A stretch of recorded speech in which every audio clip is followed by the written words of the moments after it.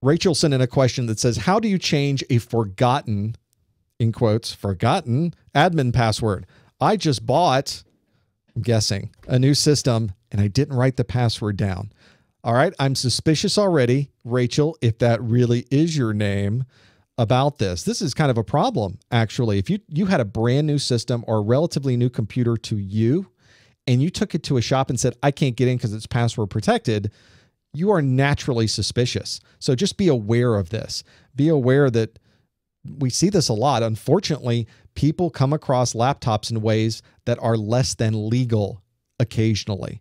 This obviously isn't the vast majority, but there is a good grouping of laptops that have been obtained in ways that probably should not be. The original owner no longer in control, but the people that have now grabbed it have realized there's a BIOS password on this. I can't get into it.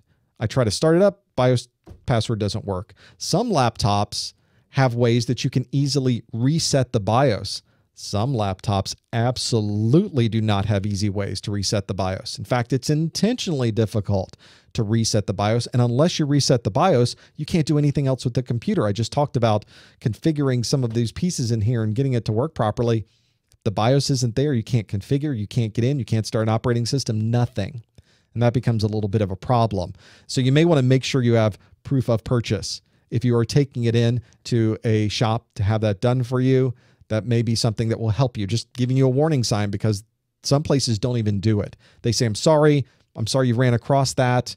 We're just not going to do it. We don't do it for anybody because they just never know what they're getting into, and they don't want to be party to anything that might be illegal or ill-advised. So very, very simple to look at that. So maybe it's not the BIOS password you were talking about, Rachel. Maybe the problem was an administrative password to the operating system. Obviously, our operating systems these days expect us to log in. These are multi-user operating systems. You have a username, you have a password. Unless you remember the username and password, you're in trouble.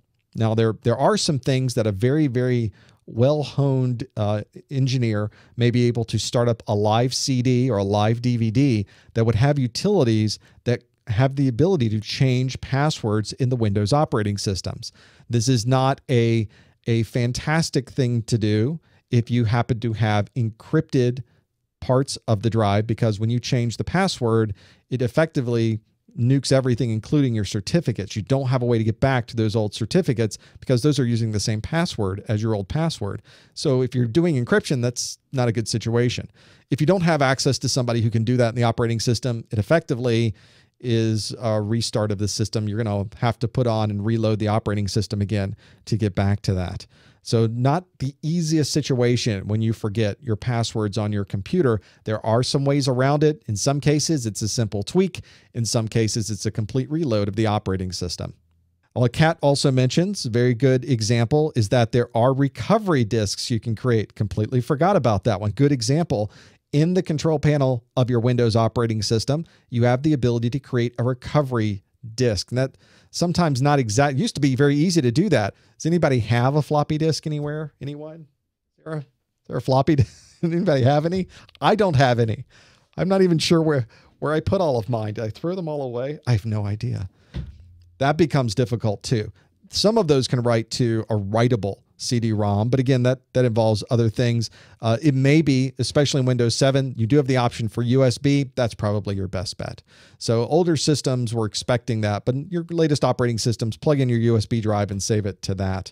That's really the best way to do it. USB drives are not the most reliable form of storage, so make sure you have multiple copies of that so that you're backed up and you can recover from that password. In the case of Rachel, she bought the system, didn't have the password, can't get into it. So therefore you aren't able to create a recovery because you can't get into the operating system in the first place to create the recovery. That's something you absolutely should be doing before you run into this problem.